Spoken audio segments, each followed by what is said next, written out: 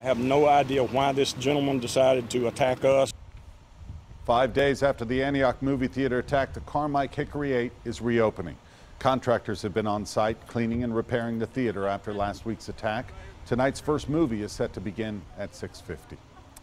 Yeah, there are still so many unanswered questions surrounding why Vincente Montano wielded an airsoft gun and pepper spray to terrify moviegoers and police. And many also question what needs to be done to make sure this doesn't happen again. New at 6:30, News Channel 5's Andrea Klein-Thomas sits down with a social worker who has a warning about conclusions being drawn about this attack and others. I mean, that's the story.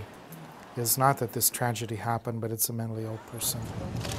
From a Charleston church to a Chattanooga military recruitment center and now a Nashville movie theater, the suspects share a common characteristic. In talking with Rutherford County authorities, it appears this individual has had significant psychiatric or psychological issues. Social worker Jeff Flayden is concerned about generalizations being made about mental illness in light of such tragic events. It gives the impression that mentally ill people are more dangerous than other people and that we should be afraid of them. Flayden says that culture of fear could keep those who need the help from getting it. They're going to deny that they have a problem and just try and hold it in because what comes with that label?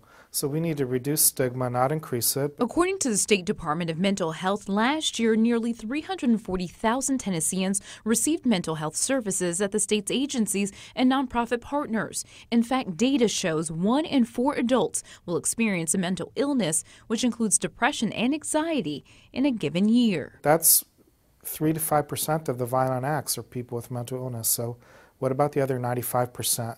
If we're concerned about violence, we have to look at violence as a whole and understand it and not just point the finger at one thing. That doesn't help when trying to comfort a nation seemingly overexposed to such pain and left to wonder how to keep it from happening again. Identifying the future criminal is not an exact science. We're just not there yet. Flayden stresses early detection of mental illness is key, but it can be hard to get help, especially if you don't have insurance. While those programs exist, the system is underfunded.